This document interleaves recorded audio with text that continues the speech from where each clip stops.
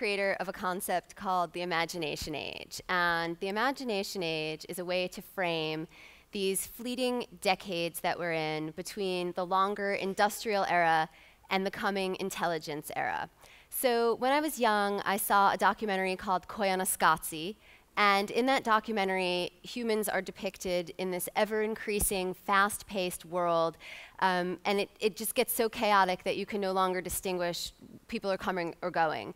And so I thought it would be helpful in all the chaos of the period we live in as our old systems crumble to frame these decades from a design perspective so that we can think about our systems, education and work, our cultural systems and our economic systems. And so it's called the Imagination Age. However, I cannot take full credit for the Imagination Age. It was the idea of a child, and I used to spend a lot of time with her.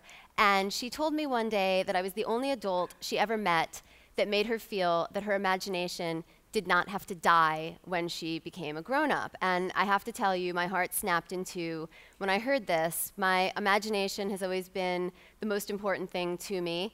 It's the prism through which I see the world, and I don't view the imagination as something frivolous, although I do like to lay around in a hammock daydreaming a lot, but it's not just about that. It's about collaborating together and rapidly prototyping ideas so that you can work with other people in globally dispersed teams increasingly and determine what will work and what will not work before massive amounts of funding go toward funding prototypes that may not work. So redesigning systems is an extremely complex endeavor. It is so hard to understand how all these pieces fit together, particularly when you're talking about different cultural and economic systems, different perspectives all around the world. And so I knew that this was going to be a massive undertaking and that I needed to have a collaborator who had a very strong perspective on global culture. It was at this point that I met Joshua Fouts, and at the time he was running a think tank, a foreign policy think tank, and he was one of the only other people at the time, this is back in 2006, who understood the value of immersive virtual environments within the digital culture. So when most of us think about the internet, we think about websites, we think about Facebook, we think about Twitter, and these are extremely powerful platforms. However, there are also environments in which you can create an avatar and take that avatar and customize it any way that you'd like to. And so it presents an entirely new dilemma in the human mind. All of us are born at a specific place and time. We all know what socioeconomic bracket we belong to. We know how we're supposed to feel about that. We know our options are limited to change that. We know how we look. We know how we sound. We know who our parents are, and we know what they've passed along to us. And we know there's an expectation that it will be disappointing if we in some way either reject those ideas or develop crazy new ideas of our own. You run the risk of being ostracized. But what if you can create an entirely new identity for yourself, and it can consist of anything that you can imagine and create, and then you can interact with millions of other people globally in environments that you create much the same way that you created that avatar. So in other words, I could create a replica of this room, and all of you could be avatars, and my avatar could give a presentation to you. Do we need a ceiling in that room? Right now, the human brain is really only capable of change in a continuum. In other words, if you build a virtual environment right now, you're building it based on what you expect a space to be. Most people are more comfortable in avatars that look human, for example. So Josh and I embarked on a project called Understanding Islam Through Virtual Worlds. We traveled through 4 continents in the physical world, interviewing actual human beings, and at the same time, we interviewed people in 25 countries around the world in the form of their avatars in virtual environments. And it was a pretty mind-blowing exercise because, for example, we would attend a virtual event called the Future of Religions, Religions of the Future. And we met a woman, a 21-year-old woman from the United Arab Emirates, who keeps a laptop hidden between her mattress and box spring and waits till everyone's at work and then goes into her other reality, in which she has built an entire mosque community. So when you picture this mosque, It is a gleaming gold fortress with amazing tile work, a body of water with boats bobbing in it. And the first time we went there, we were there with people from 13 other countries having a conversation in real time about legal issues in their own countries and how the local authorities deal with these. And it was absolutely fascinating to watch the way people interacted, because you can speak in voice. There are real-time translations that allow people to type in one language and have it appear in another language. You can have private chats. So we realized that much of cultural relations is based on a concept of respect, and rightly so, but that concept of respect is often based on the notion that I respect who you happen to be born as in the physical world, which is very, very limiting. Kids today don't have that limitation because they are very comfortable existing in the physical world and at the same time in a hybrid reality composed of these digital communities.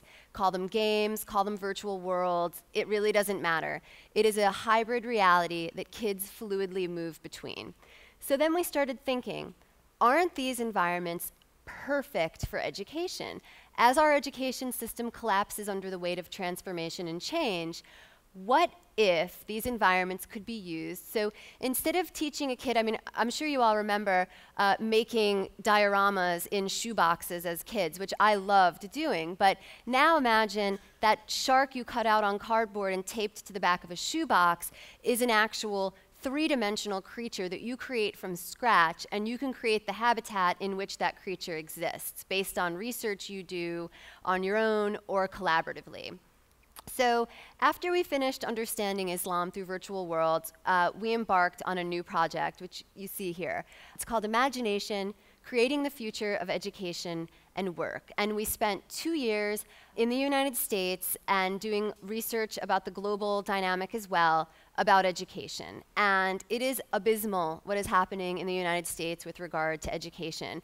The first thing that springs up into everyone's minds when we think about education is standardized tests. The fact of the matter is, kids are still being taught that they are solitary in their educational process. There is no collaboration in this process. And so we looked until we found a group that was working with kids in a way we thought was the way that kids should be educated. So we went to the Cajun region of Louisiana to this building called Light. It looks like a futuristic anomaly in the Cajun landscape. It's this $27 million immersive virtual facility, unlike any in the world that is not either belonging to the military or to private industry. So it's open to the public. And there was a game camp going on for the kids. We got there on the first night, we stayed the whole week, and we worked with them. I believe that rolling up your sleeves and working with kids is the way to accomplish this shift. And we see a lot of academic rhetoric about, how things need to change, but not a lot of people actually working with kids in these environments. So we decided that we would have to do that in order to understand how kids respond to it. So the first night, the kids were terrified. They showed up, they had never had any sort of experience like this in their entire lives. First of all, that they were learning in tandem. Secondly, they were terrified because they knew that at the end of the week, they had to present the games that they were creating together to these rock star game designers who were flown in from Austin, from the Bay Area, from New York, and they really were like rock stars. They showed up at night with sunglasses on. The kids were like, oh my God, another one, all throughout the week. And it was spectacular. The kids, their fear was palpable. So it was a real opportunity to measure over the course of the week. And so we talk about measurement. Standardized tests fill this measurement gap that we need to measure the progress. Well, watching kids for a week as they learn an entirely new skill is also very measurable, it turns out. They had to create games that had social value. They couldn't just create any old game they wanted. And so Louisiana likes to joke that if not for Mississippi, they'd be dead last in every single category that matters: healthcare, education. So they were starting from scratch. They were working on obesity, police brutality, unemployment, and they had to do real research together, and they had to find roles within the team. And this is a really critical part of collaboration, and I am a huge believer in the fact that if adults want to learn how to work in collaborative groups, They need to start spending more time watching kids. These kids naturally fell into their roles over the course of the week, and one of them became the art director, and one of them was the lead researcher and the producer, and they worked together on their issues. And when the end of the week rolled around and they had to do their presentations to these game designers, these game designers really taught them what it feels like to be an entrepreneur and to get up and to pitch an idea to a potential funder. Okay? They grilled these kids mercilessly, and it was fantastic to see kids getting grilled mercilessly, because we treat kids like they're made out of glass and that they can't possibly withstand the slightest bit of pressure. And that's really damaging to them, I believe. So these kids were terrified. They got up in their suits. They came up there and they had their slides, and they rocked it. They absolutely rocked it. One kid was asked, he had an environmental game that had a component called Whack-A-Nutria. And I don't know how many of you have seen the pleasure of a nutria, but they are giant river rats that you find in the Gulf Coast. So the game designer said, how do you know that the whack-a-mole people aren't going to come after you for copyright violation for your Whack-A-Nutria? And that kid did not blink. He laid out a 6-point argument, okay, for why he knew he was not in copyright violation of whack-a-mole. And later, a girl did the same thing when she used Beethoven music in her game. She explained how copyright law works. These kids blew our minds, okay? They are the future. As we continued to work on this project, we realized, we worked on it for a couple of years, and we started to look for the next place that we would take the imagination age. The imagination age was never just meant to be a philosophical framework. It's meant to be a code of action for actually creating the future that these kids will inhabit, and allow them to teach us as adults how we should be acting professionally and socially. So in the course of this project, we met two individuals. One is Bob Lindbergh, who's the founding director of NASA Langley's think tank. He is himself a scientist and an engineer. So we talk a lot about STEM, science, technology, engineering, mathematics. STEM is missing an A. I like to call it STEAM, arts. Art is a huge part of how we express science. Scientists are often so focused on their ideas that they don't stop and think how they can express it to anyone outside their own heads, much less outside their own labs. And so we have this huge chasm between the important scientific work that's being done and the ability for the public to understand the value of it. I believe that's a design gap that artists and designers can collaborate with scientists to fill. And the other problem is that engineering is not taught in school. Kids know nothing about engineering, whereas their teachers have been trained in the scientific method. They have not been trained in the engineering design process. And so kids are very familiar with the scientific method and not familiar at all with the engineering design process. And so I saw a talk that Bob Lindbergh gave where he has these two black boxes, and one of them has the scientific method and one of them has the engineering design process. And he explains science is everything in the natural world. There is an answer in science, whereas in engineering, there are many possible solutions, and it's market-driven by need so that you can determine which one you're going to go with. But when he was explaining this, he looked over at a tree next to him in the room, and he said, well, for example, that's a tree. It's part of the natural world. And then he looked at it again, and he said, maybe it's a fake tree. And in that moment, maybe it's a fake tree, maybe it's a real tree, you see that there's sort of a sliding scale between the way we're living now as we become more and more enmeshed with technology. We started collaborating with him. And we also met, I was asked to give a talk at a place called Science House in New York. I'd never heard of Science House, and I was thrilled to go and talk about creativity. It was the first talk that they had ever had about creativity and the imagination age. And I basically went, and I never came back. I'm working there now. I'm the executive vice president for business development at Science House, and I believe that Science House is the model that the future needs to sort of unfold along the lines of. So Josh, who's my collaborator, is now running the foundation at Science House, sparking the imaginations of kids all over the world for science. And then we support them in our network, not just financially with the different projects they're working on, but through different programs that we have. And one of them is called Micro Global Scope, which I love because they're digital microscopes, and the kids take pictures of whatever's around them, and they can see it on their computer screens, enlarged, whatever it is, butterfly wings, coins, the fabric of your jeans, anything. But it gives an entirely new perspective on the world, and it creates a scientific, creative backdrop against which these kids are actually turning themselves into global collaborators.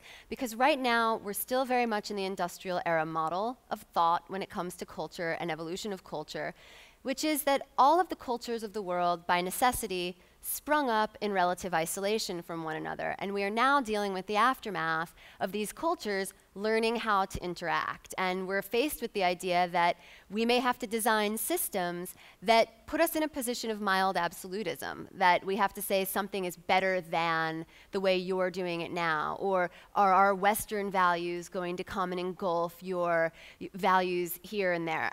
I believe that we have an obligation to the future if, in fact, we are creating a future in which imagination is the most important characteristic leading us into the intelligence era, which will be marked by the relationship between humans and machines that are smarter than humans. We have an obligation to at least try and understand now what that relationship is going to look like, because the rapid transformation of technology is putting us in a position where we can't possibly keep track of everything as it changes. So we as adults need kids to help us understand how this is working, because they have a natural fluidity. Kids, for example, love robots, okay? They love robots. But what is a robot?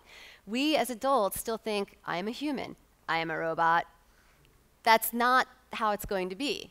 There's going to be, again, a gradual slide into a situation in which children, embody this world. And so as part of our work, we do Skype consultation with kids.